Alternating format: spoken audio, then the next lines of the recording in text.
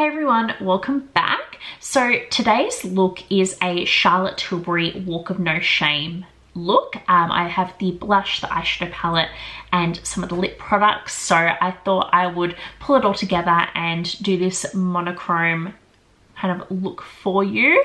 A little bit more of a winter look, and we are going into summer in Australia, but the other side of the world's going into a winter look, and I think they're definitely beautiful products all year round. So if you want to see how this look came together, then just keep watching. Okay, so my skin is just feeling super dry and dehydrated at the moment. I don't know what's happened in the last couple of days, and I've already prepped with my normal skincare, but I feel like it's not enough today. So I'm going to use a bit of the Magic Cream Light. So I just used this one for the first time the other day, and I was pleasantly surprised about how much hydration it gave.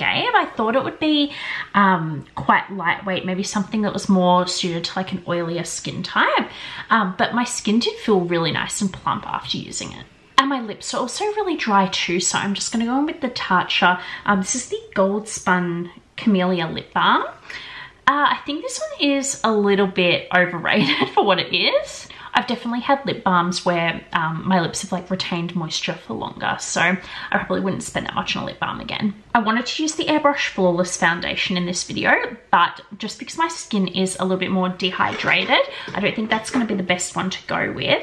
So I've got the Makeup Forever HD foundation. I really like this one because it doesn't cling to any texture on the skin or anything. It still gives a really beautiful kind of satin finish. I'm just actually using a little bit of the Kevyn Aucoin Central Skin Enhancer on these blemishes and a bit of the MAC Bright Forecast under the eyes. I've never really liked using concealer before foundation because I just find that once you blend the foundation over the top anyway, you kind of end up shifting the concealer that you've laid down first, and then you have to reapply. So I do prefer to just put on a layer of foundation, and then you can kind of judge a little bit better where you do need that extra coverage. But I've seen some people, you know, doing it the other way lately, which is, I mean, that's the way I was taught by my mum, to do the concealer first when I started learning makeup. But I thought I would try it out to see if it does help, but I can see that I've just ended up like shifting it away once I've blended the foundation. So I don't think it really works for me, but I do think that that does have something to do with how I do apply my foundation. Like I think some people use more patting and stippling motion, where I definitely do more buffing and blending. So all personal preference, but I thought I'd just give that one a go. I have always loved this foundation because I feel like no matter how much you build it up, it never looks heavy and cakey. It always retains a really kind of natural kind of skin-like finish. I am just going to leave the skin for now and then do the eyes and come back to the skin, because the blush I want to use it's quite dark. I don't know if it's really suited to my skin tone, so I really want to do the eyes first and then kind of judge how much I need to add onto the face. And this is the Tom Ford Brow Pomade. Just zooming into the eyes so you can see how much growth there has been on my brows again with that serum. Yeah, they're doing really well, so I'm very happy with that. And then I'm just using a little bit of the medium brown Benefit microfilling pen just to add a little bit of texture and dimension through those brows. Now I got this Walk of No Shame palette from Charlotte Tilbury in her latest mystery box, and in previous mystery boxes from her I actually got the lipstick as well, and also the blush, which is this one. So I thought I would do like a Walk of No Shame look. Her lip pencil was also actually on sale on Beautylish last week, and I was getting some other things, so I added it to the cart. She has a Walk of No Shame eye pencil as well, which I was kind of tempted to look into that one. But I have this Makeup Geek eyeliner in the shade Plumeria, and it is kind of similar, or at least it's got similar tones to the rest of the palette. So I was like, I'll just use this one and see how I go. And then if I really love the tones, I can always expand my collection to the rest of the range. So to start with, I was thinking, do I just follow her tutorial that she has kind of laid out on here with like the Prime, Enhance, Pop, Smoke. But I think I'm gonna, you know, play around on my own and come up with my own look. I picked up the Natasha Denona Mini Xenon palette as well. That's what I was getting when I picked up the lip pencil. And I also picked up a couple of pairs of Ardell lashes that aren't available in Australia. It was hard to kind of tell what they looked like when buying them on the website, but now that I've received them, I'm like, oh, I don't know if I really love how they look, but they were only like, you know, $3 or something each over there. And I got the cutest little sample from Beautylish for my order. I don't think I've ever received a sample with Beautylish before, but it's the, I think it's pronounced Orbe Curl Jelly for Shine and Definition. I don't know if you can see, it's like a little like hair mask, but it's in the cutest little parcel. I thought that was adorable. I also received a box from Wella. They sent me the Color Motion shampoo, conditioner, and a hair structure mask as well. So I'm looking forward to playing around with those ones. To start with, I'm going to use that Plumeria pencil, and I'm just going to line along the top of the lash line, just as a kind of smoky base. And I'm just taking a small pencil brush and I'm just lightly buffing over that. I'm not smoking it up too much. Just kind of diffusing it so it's not a stark kind of harsh line. I'm sure I've spoken about these pencils before. They are beautiful. They're so kind of smooth and creamy and pigmented, and you do have time to kind of blend them out after application. You have like a couple of minutes of playtime, but then they do set in place and last all day. So they're great as like an eyeshadow base. And I'm actually going to tie it line with the Obsidian pencil from the same range, just so we don't see any gaps peeking through the lash line. I poked myself straight in the eye with that pencil. I'm going to take the Enhanced shade, which is that really beautiful kind of cranberry color. I just love this palette. It's just so like sultry and sophisticated, and I don't know, very drawn to it. Just dusting that through like the outer third. I'm not loading up too much product on my brush, just focusing it there, and then with what's left, just taking it up and just softly dusting and blending it through the crease. And then I'm going to take the Prime shade, and I'm just taking it on a smaller kind of pencil brush, and I'm just dusting it through that inner portion of the eye. And I'm also taking that underneath as well. I attended the Charlotte Tilbury masterclass, the Mecca masterclass that they had during the week, and I was really hoping that they'd focus more on some of the eyeshadow palettes, but they kind of glossed over them. I'm taking that Plumeria pencil as well, and I'm going to trace underneath, and then that pencil brush again just to smoke it all out. And just kind of dragging it up to meet up with the shadow on the top.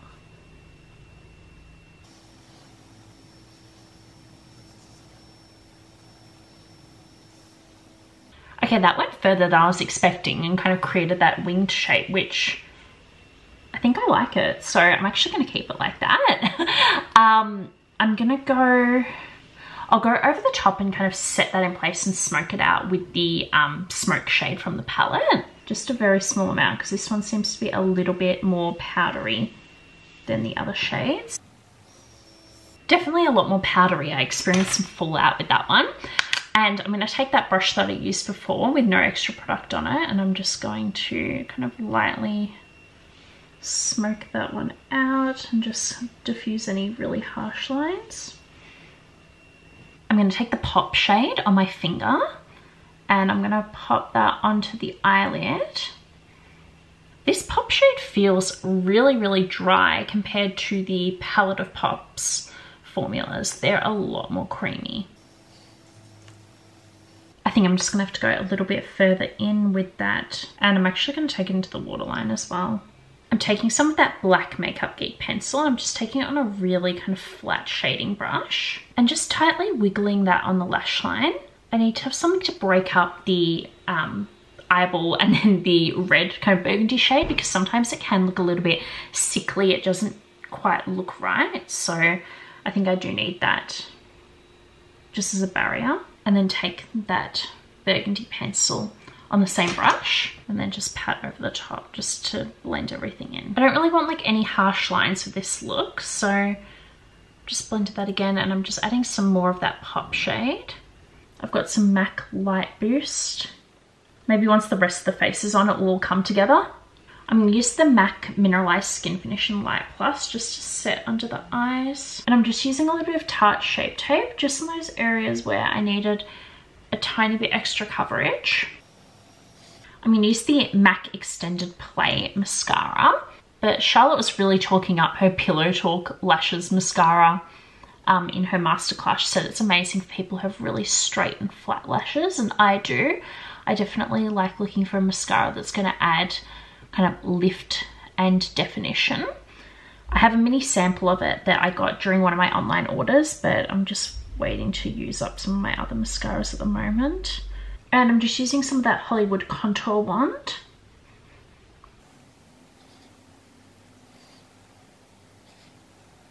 Just try and spread that product around. But I have found it's one that if you do go overboard, it is very easy to come back from. It doesn't make the skin look really muddy and dirty. Now I'll use some Spotlight Beauty Light Wand. Purely because it's exploded in the canister and I want to kind of use the product that's in there before it all kind of dries up. And this is the blush. I'm a bit nervous about this because it definitely seems a bit deep for my skin tone. So I'm going to try and focus on that center portion.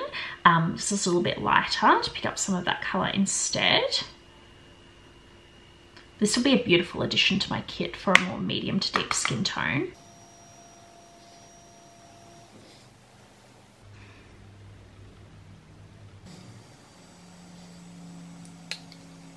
Maybe I went a little too bright under the eyes because I did end up taking that blush across the nose just because it did look a bit stark just on the balls of the cheeks. But I think that's worked out pretty well. I'm just going to use a little bit of the Filmstar Bronze and Glow, the Sculptor shade, just to kind of define the cheekbones a little bit more. And just a tiny bit dusted along the temples.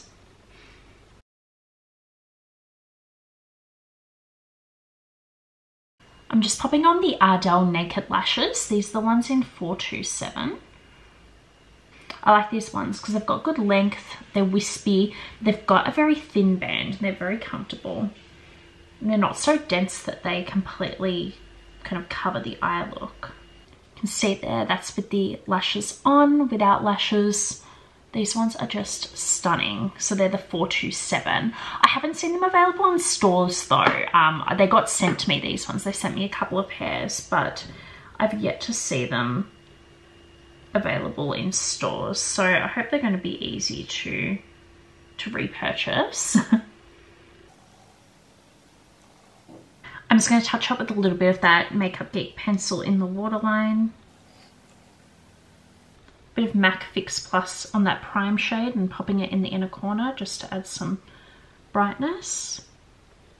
Just patting over with that powder underneath the lash line. I don't think I need to powder the rest of the face. I just powdered under the eye just to prevent any kind of smearing and kind of bleeding of that eyeliner and to kind of keep everything nice and bright. But because my skin is so dehydrated at the moment, the makeup is looking pretty kind of flat and matte, even though this is normally like a satin finish foundation. So no powder today, I don't think. I'm just going to pat over the forehead because it's really settling. Now using the MAC Prep and Prime Lip Primer. And now the Walk of No Shame Lip Pencil. And last but not least, the lipstick. Now, the lipstick's called Walk of Shame. I'm not sure why the lip pencil, the blush, and the eye palette are called Walk of No Shame. I've heard that it was originally Walk of Shame and then it got rebranded to Walk of No Shame because of some like controversy on the name. I don't know how true that is, but the colours are definitely the same.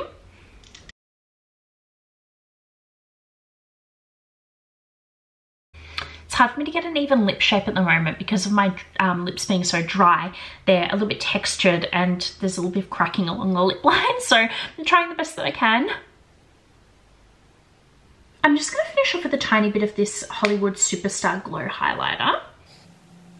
It's a nice soft highlighter. It doesn't have any kind of chunky glitter or sparkles in it, and it doesn't seem to emphasize the texture too much on the skin. So it might be an option for someone who, yeah, maybe has more textured skin, potentially has acne scarring, or a more mature skin. This could be a really good option because it doesn't kind of cling to any texture. And it's a nice neutral shade. It's not too gold, it's not too silvery or cool.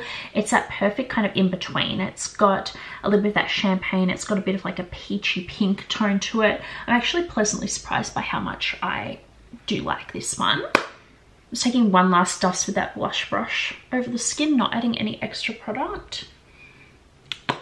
And then a little bit of the Airbrush Flawless Setting Spray. The smell of this one is so nice. I just thought I would quickly just jump in. I was trying to take photos of the look and it just wasn't looking quite right.